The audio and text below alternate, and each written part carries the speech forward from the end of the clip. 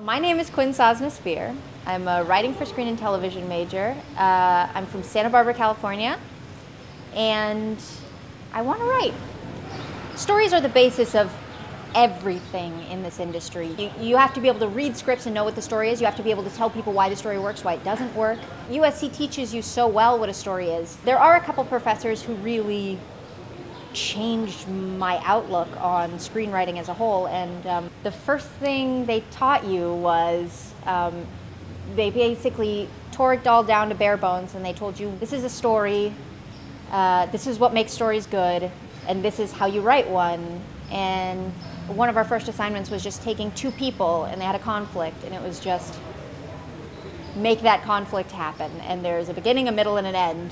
When my eyes were open to that, something that seemed so complicated suddenly became so simple.